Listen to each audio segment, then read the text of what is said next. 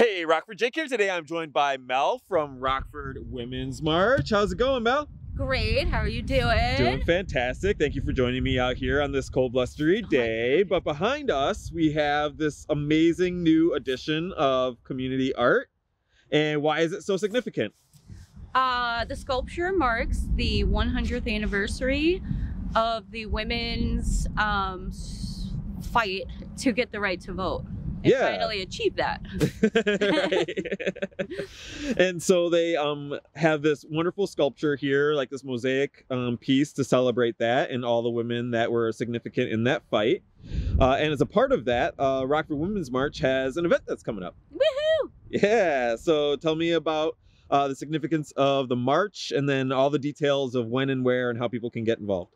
So we have an event coming up on January 23rd. It's going to be a lot different than previous years. We are going to do a come as you want to, come in and take part in the event whenever you can. Bring your kids, social distance, wear your mask, of course. We're going to have organizations here with tables. The Women's Suffrage Centennial, they're going to be inside the cabin. Yep, you're behind us. Located right behind us. Yeah. Selling some merchandise to raise money for this beautiful sculpture and the benches that need to go with it that haven't been placed there yet.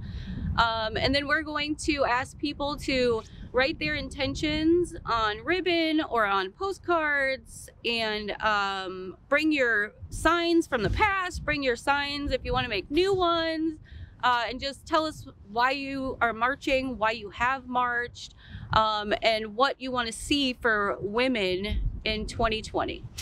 Fantastic. And so what are the details? Like, it's happening here in front of the downtown Riverfront YMCA. Here at the lodge, and like there's the Y, and then here's us. And then it's going to be Saturday, January 23rd. We are going to kick it off at 10 a.m. We're going to be here until 2 p.m. At 11 o'clock, we are going to do a Zoom live on our Facebook page, and Judge Rosemary Collins is going to be the keynote speaker there. Fantastic. And so, yeah, so where can people go to like get involved, get all those details, and sign up for the event?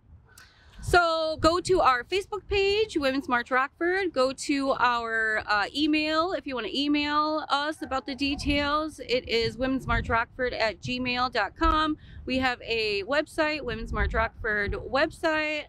Instagram page. Fantastic. And we'll put all the links in the doobly-doo above and below so that everyone can kind of click through and get to all those details. So yeah, thank you so much, Mel, for taking the time to get together and chat. Congratulations on the centennial, and thank you so much for being a part of putting together this wonderful community event for not just women, but everyone here in our greater Rockford region. And yeah, thank you, Rockford, for tuning in. I just want to give a real quick shout out to all of our business sponsors and our backers that make content like this possible. It's because of their support I'm able to highlight positive local events like the Rockford Women's March and talk to wonderful people here like Mel. So thank you to them, and we'll see you on the flip side. Bye, Rockford.